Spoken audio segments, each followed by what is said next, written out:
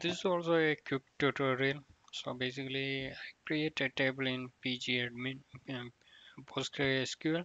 So right now I need to modify that table. So if you are going here, so let's see, yeah, all rows. I have student ID, last name, first name, and email. How I will mention a primary key there. That's the yeah, today's problem is how I can mention that. If you are going here, you can see that what I have in my columns. So you can see everything: student ID, last name, first name, and email. I need to alter my table to add a primary key. So here you can see in constraints I didn't have anything. So I'm going to add something into constraints. That's I am going to do here. So I am going to do from my using the query tools. Probably you can create from here primary key, whatever you can do from here in graphical interface, but it will not make any sense. So sometimes you need to work on other databases. So you need to know uh, query in using query how we will do that. So we are in yeah, we are in query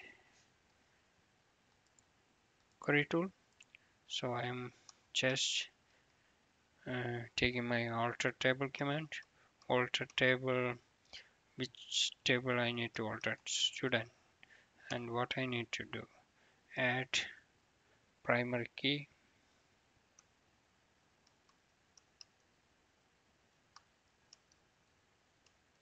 So I have student ID.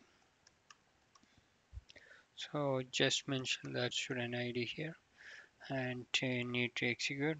Query executed successfully. And if I'm just mentioning like an invalid one, what is going to happen?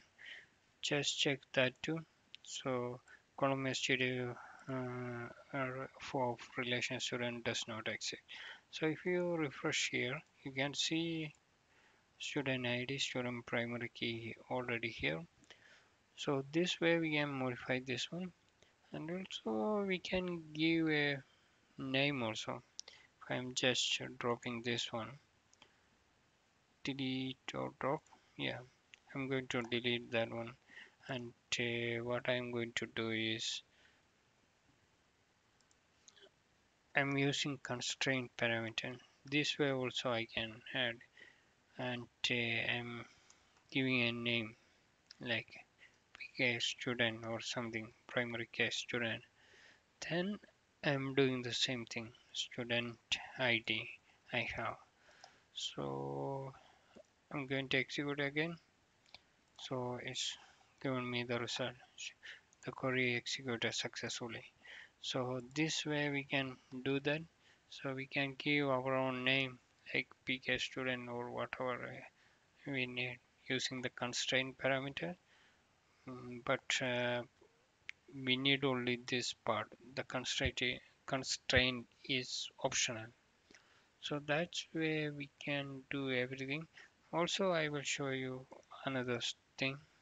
So if I'm just shopping here and drop table, alter table. So I'm not going to drop my table. I'm just copying this to statement here. What I'm going to do is I need to drop my primary key. So drop primary key, how it will work? That's my question. So I'm going to execute. So there is no way I can execute partially, I guess. Maybe I will comment out this one. So I just comment out that one and I'm going to execute this one. Drop primary key.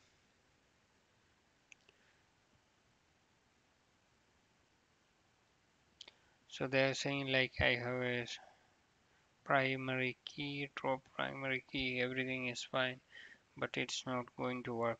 So what I'm going to do is I have a constraints parameter. So constraint pkStudent. So I will use that one instead of this one.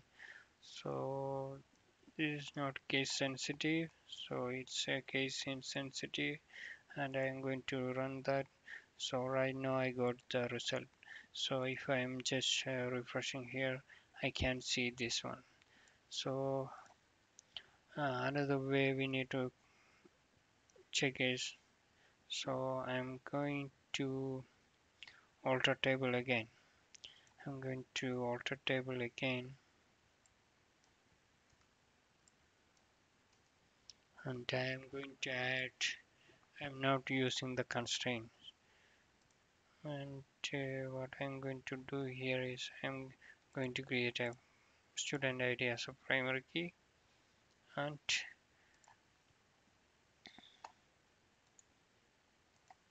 so it's not partially executed. So I need to comment out this section before running this one. So right now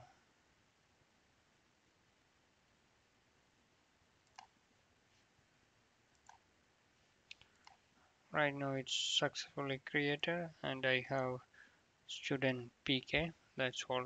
Yeah, that's uh, a constraint created by postgreSQL itself. But what I need right now is I need to comment out this one,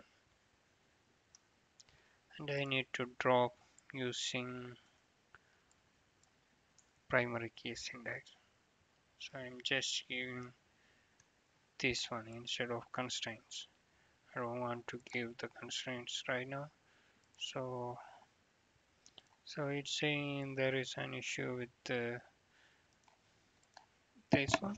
So basically, I guess in this condition, it will only work with or the drop will only work with constraint, not with the primary key itself.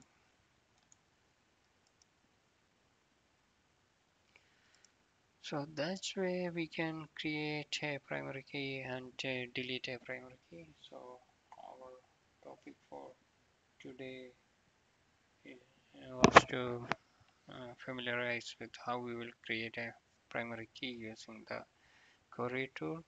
So you can use this same to the MySQL, MS SQL, whatever we have.